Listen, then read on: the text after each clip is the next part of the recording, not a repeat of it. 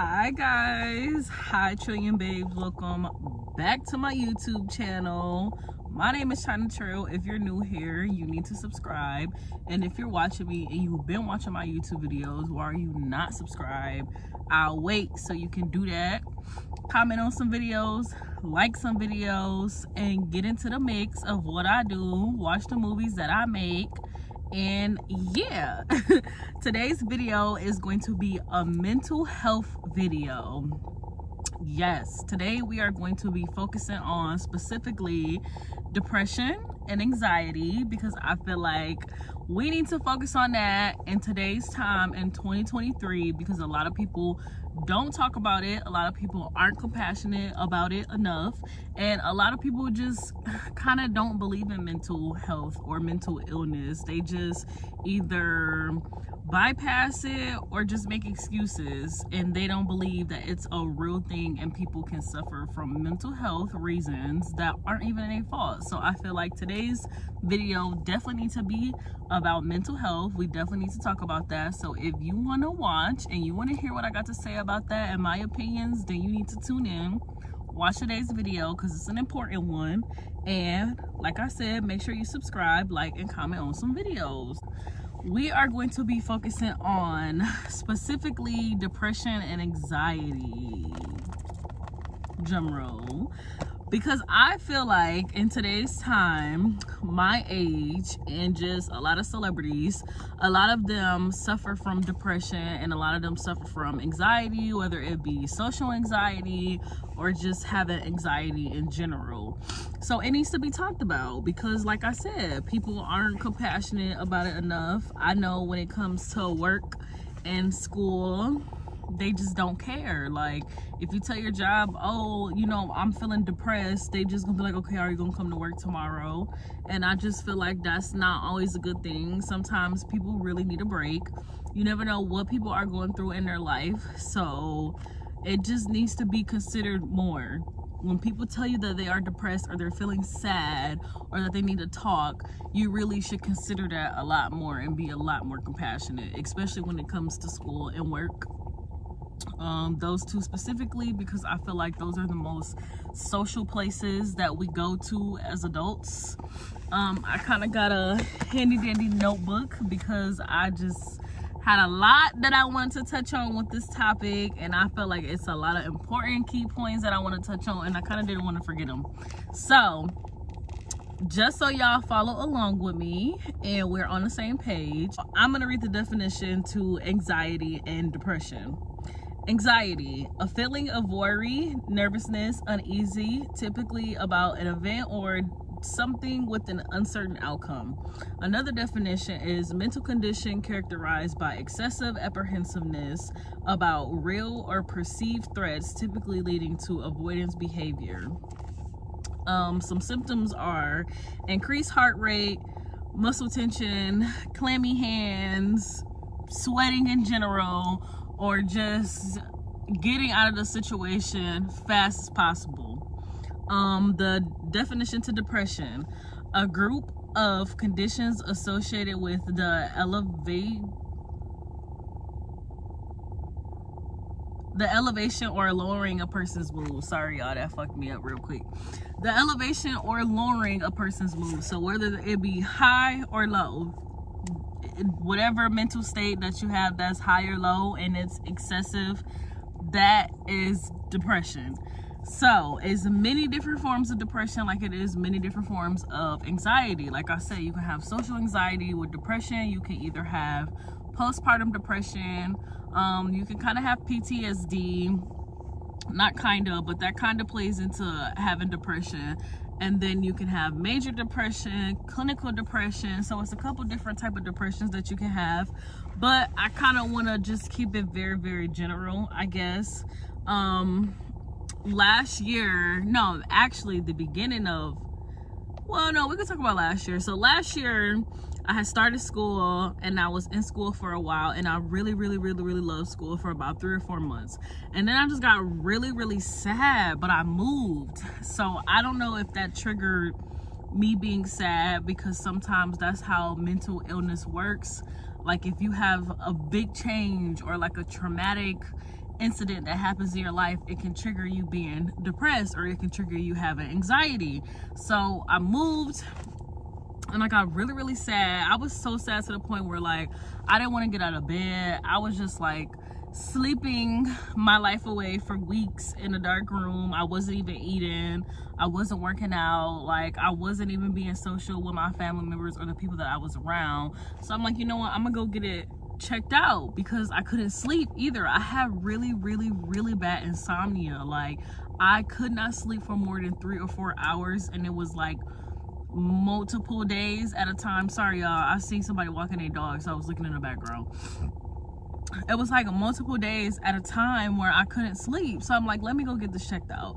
I went to this one place and they referred me to a specialist, because the place that I went to couldn't really help what I had going on. So when I went to the specialist, I was medically diagnosed with depression, major depression, and anxiety. So that's another reason why I kind of wanted to talk about those two today. That's another reason why I kind of just gave you the two definitions, so you can kind of know what it is and why certain triggers trigger people with mental illness, basically. So I have wrote down, how does these two mental illness affect your daily life, because I feel like that's very important. That's another reason why I said people should have a little bit more compassion, because sometimes when you tell people you're depressed, they just be like, oh, you'll get over it, or just get over it in general. Or they'll be like, you're okay, you just need to go work out, you're okay, you just need to go out with your friends and have some fun. It's not as simple as that. Like, people who have depression can't just turn that shit off because the people around them are telling them to turn it off. Excuse me, fuck. Or the people who are around them feel like it's inconvenient for them, so they don't need you to be depressed right now. So they need to know how it affects their daily life.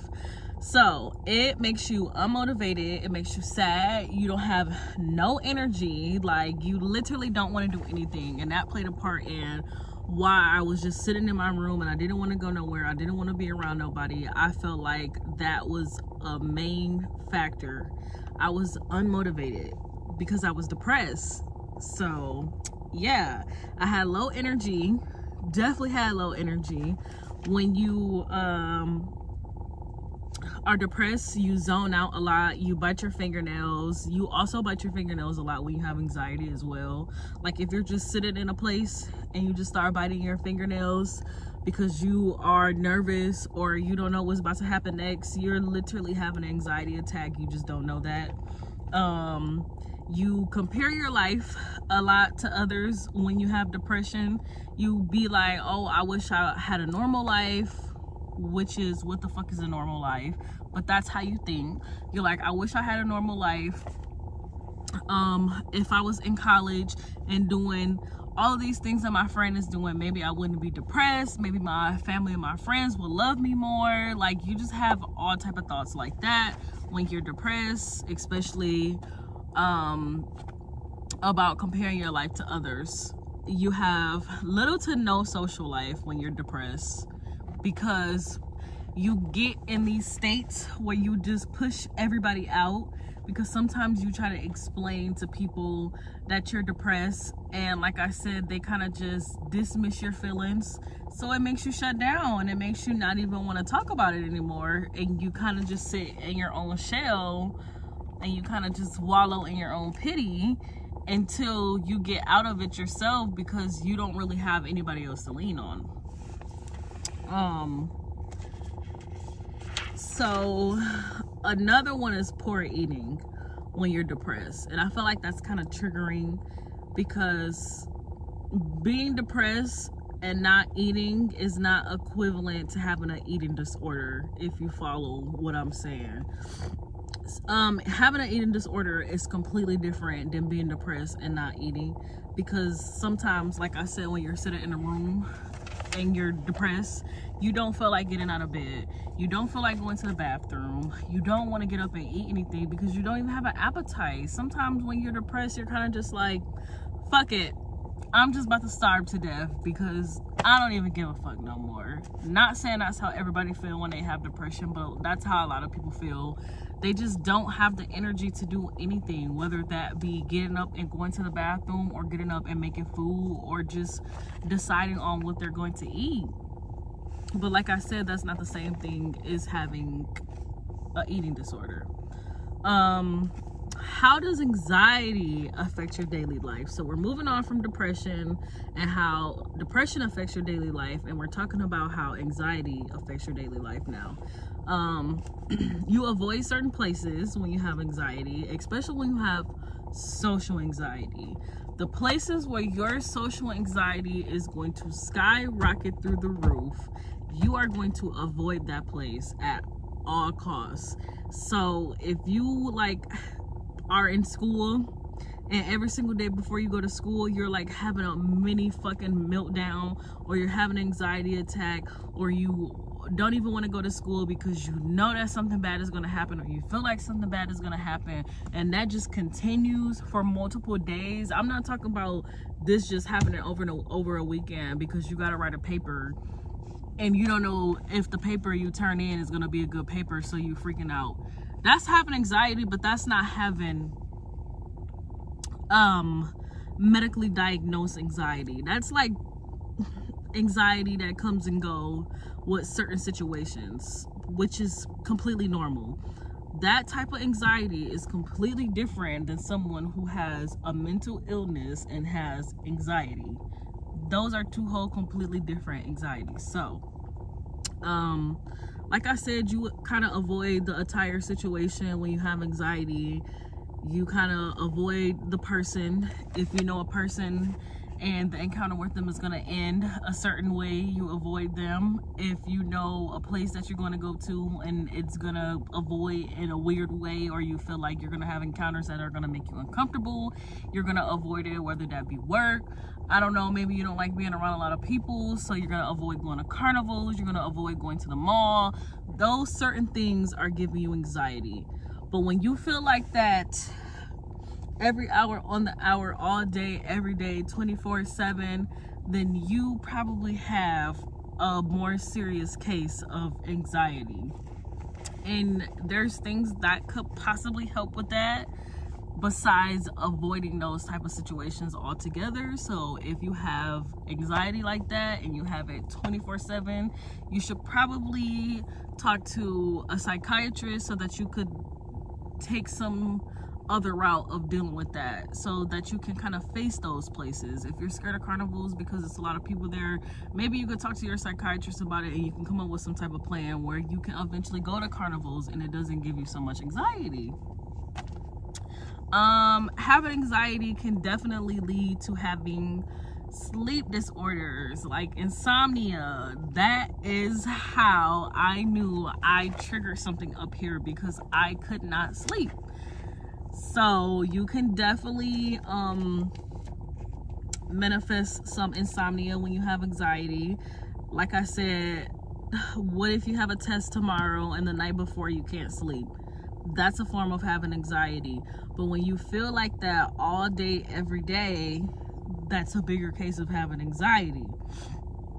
I want to talk about some of the stigmas of mental health, because like I said, some people don't believe in it. If you have depression, right, say you're sitting in a room and y'all are just on the topic of having depression, some people will be like, I don't feel bad for people who want to kill themselves.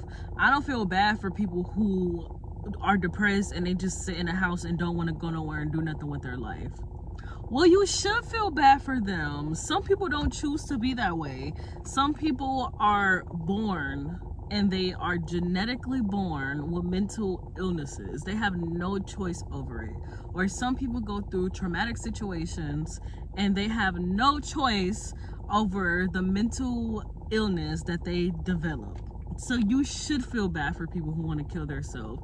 You should want to talk to people who want to kill themselves and maybe tell them that they have somebody that care about them or have somebody that love them, instead of just dismissing it altogether. So that's kind of why I want to talk about some of the stigmas of mental health.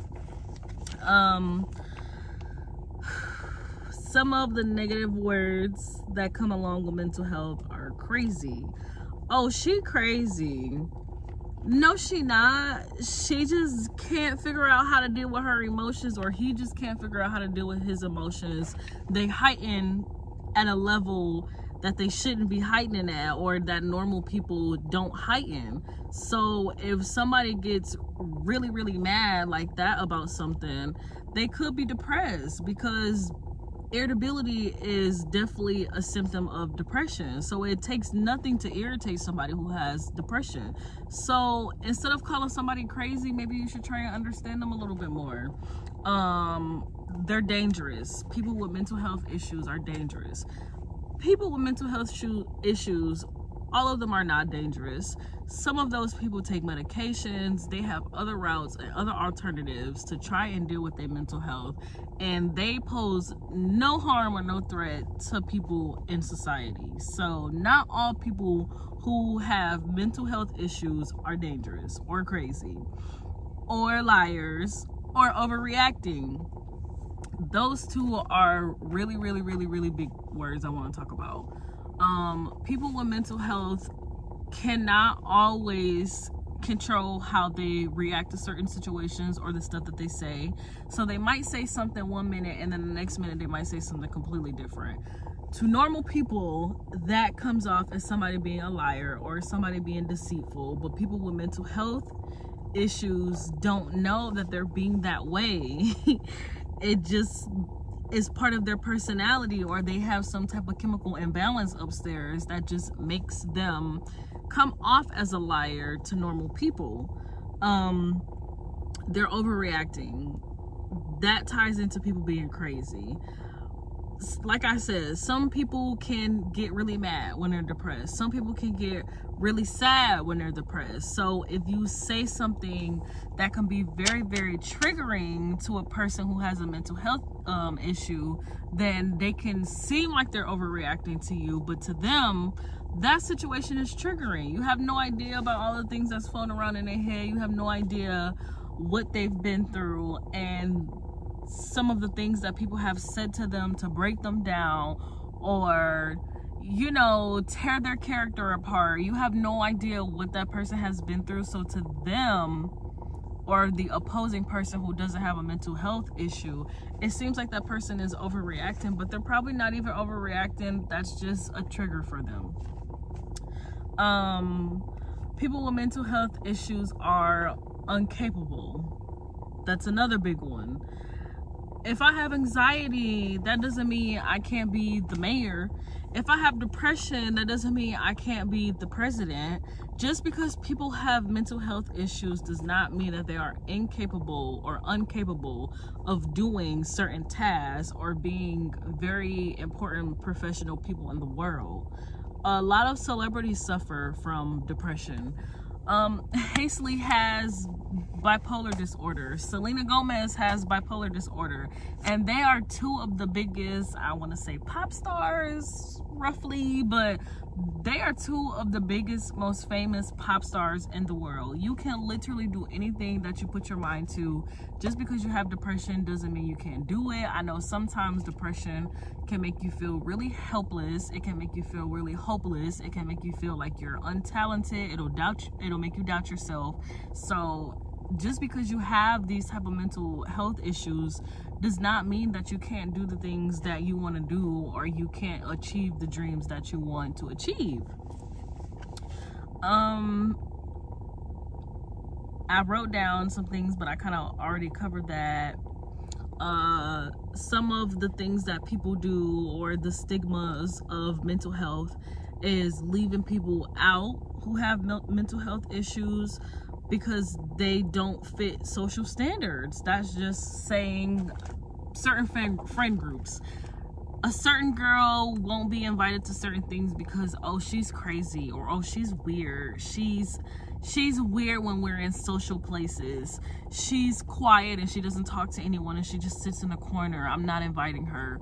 Well, 9 times out of 10, that person probably has social anxiety, and her sitting in the corner is the only way that she can handle being around all those people and her emotions being so heightened to the point where she probably can't handle it mentally. So the only thing that she can do is, you know, sit off by herself and kind of calm down. I don't think that that's a definite reason for not inviting someone or not being friends with someone. So you are definitely left out a lot when you have mental health issues. You're definitely bullied when you have mental health issues, and that's not okay, because like I said, some people are born with these things. It's genetics. They have no choice over it, and we shouldn't punish someone who don't have a choice over something that they have mentally. How does depression make you feel? So we're gonna get into maybe realizing some symptoms of depression, whether it be within yourself or other people, your friends, people that you love, people are at work that you're friends with. These are some of the symptoms of depression. You can feel hopeless.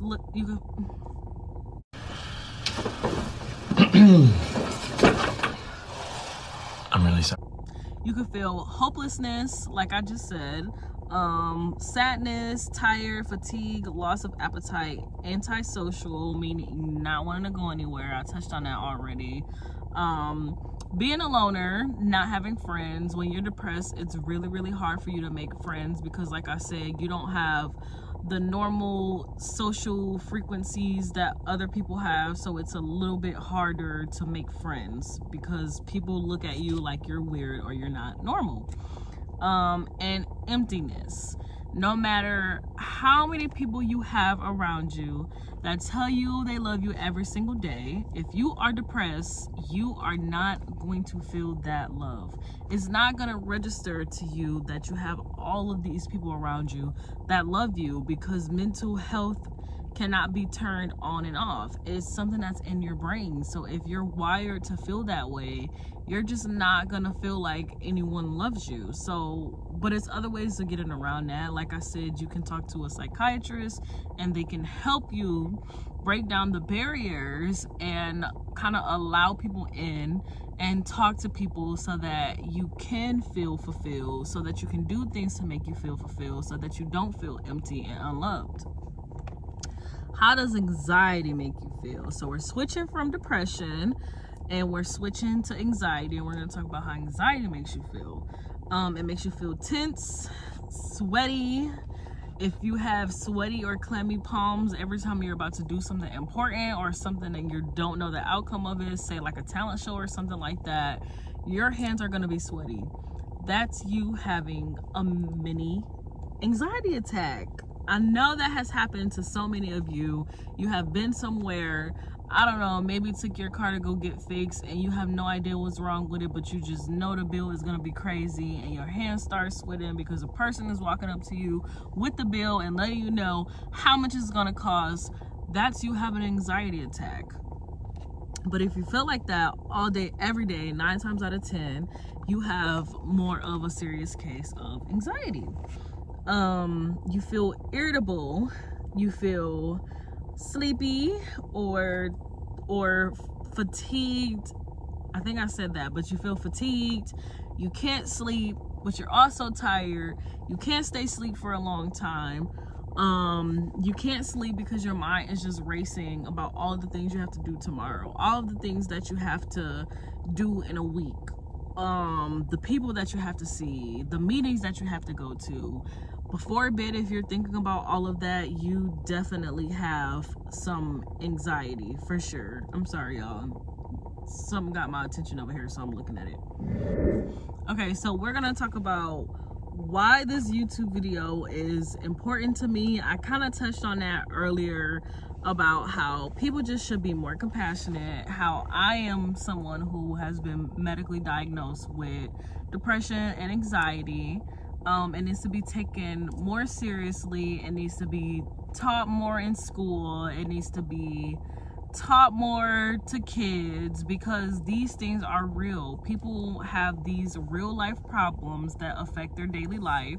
So it is definitely something that's important to me because I'm someone who has to deal with it every single day. and it's not easy. Some days I feel very, very high, and then other days I feel very, very low. So it's kind of just one of those things that I feel like you need to work through it over time. It's not a band-aid, a one-fits-all band-aid that you can slap on all mental health problems. So it's definitely important to me. If I'm ever able to be a mental health advocate, I would definitely do that. My phone just died, so I had to start recording this video again.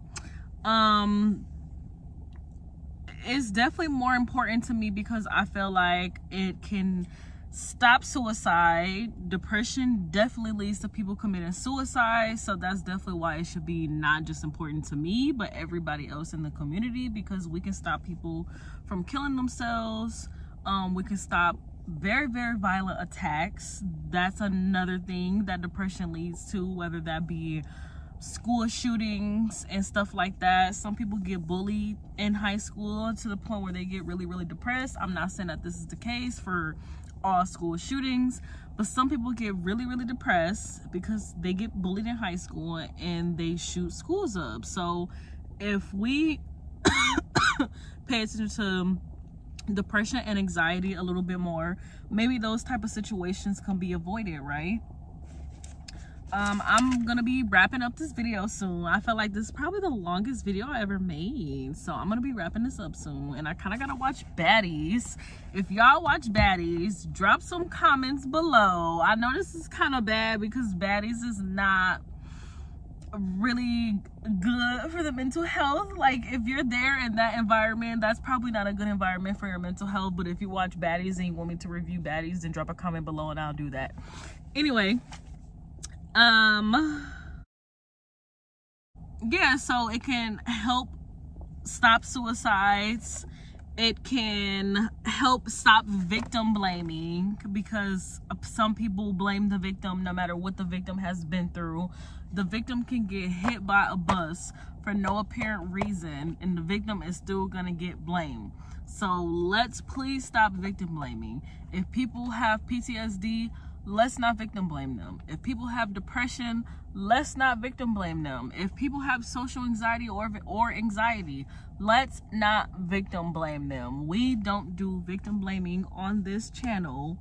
I don't support that shit, so let's stop doing that shit. Let's stop that stigma of mental health today, please. Some people are born with it. Like I said, oh, look at the sun.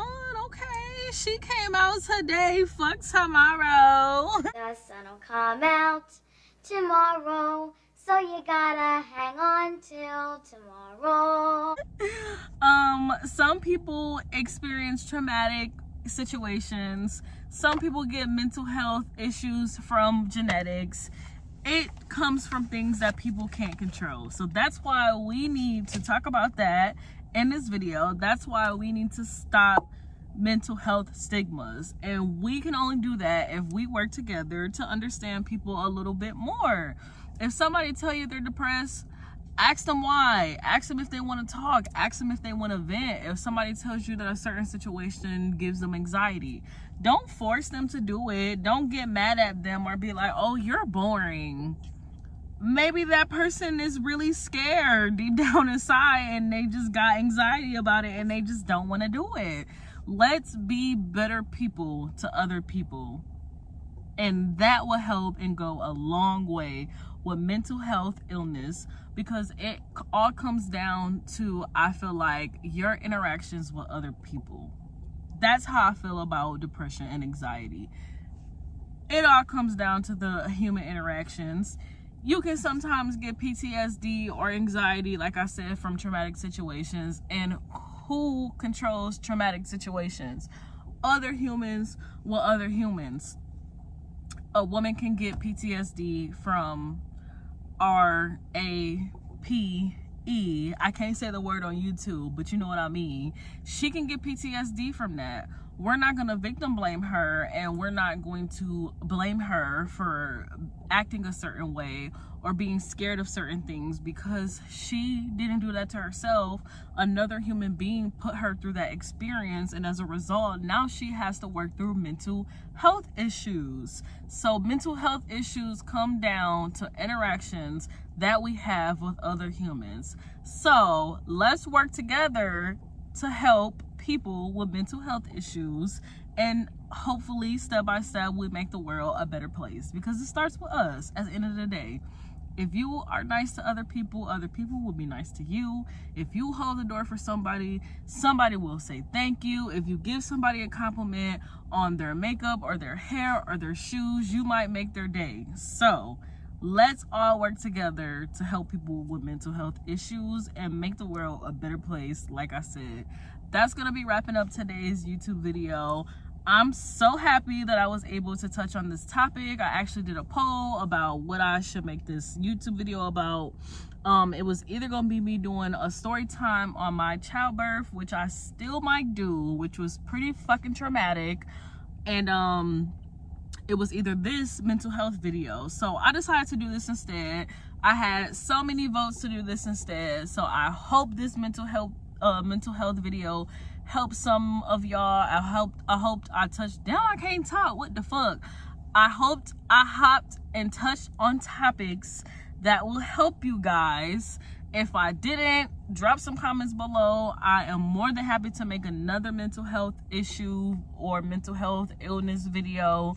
I feel like it is not talked about enough. We don't make YouTube videos on it because as YouTubers, it's kind of a sad situation to talk about. And who wants to talk about sad shit? Who wants to see sad shit? No, everybody wants to do fucking Shein hauls and vlogs of people going on vacation and people getting tattoos and people getting piercings. You see all these happy and very positive aspects of people's lives, and you don't see what people are going through behind cameras, and people are dealing with fucking mental health issues every single day. So let's talk about it a little bit more. Let's be more transparent, and like I said, let's work together to make the world a better place. That's the ending of this video. I hope you guys like it. I hope you guys comment. I hope you guys subscribe. I'm definitely gonna continue to be more consistent with my YouTube video. I have been really doing this YouTube shit for years. I remember I used to make YouTube videos hip rolling and singing and shit. Now I'm making YouTube videos trying to drop knowledge and just be as transparent as I can about my life. So I hope that y'all enjoy this little journey that I have started, and I hope y'all continue to be on it with me. I hope y'all like my new hair, because one thing about China Trill, y'all are gonna learn, I never keep the same hair color for too long. I hope y'all like my makeup. If y'all want to see more makeup videos, drop some comments about that below. I can definitely record some get ready with me. I'm definitely probably gonna record a get ready with me video or a vlog, because my birthday is next week, and I definitely gotta show y'all how the motherfucking girls turn up, period. I'm going to Chicago, so it's going to be really fucking fun. I will see you guys on my next YouTube video. I enjoy my time with my trillion babes, so see you soon. Bye bye.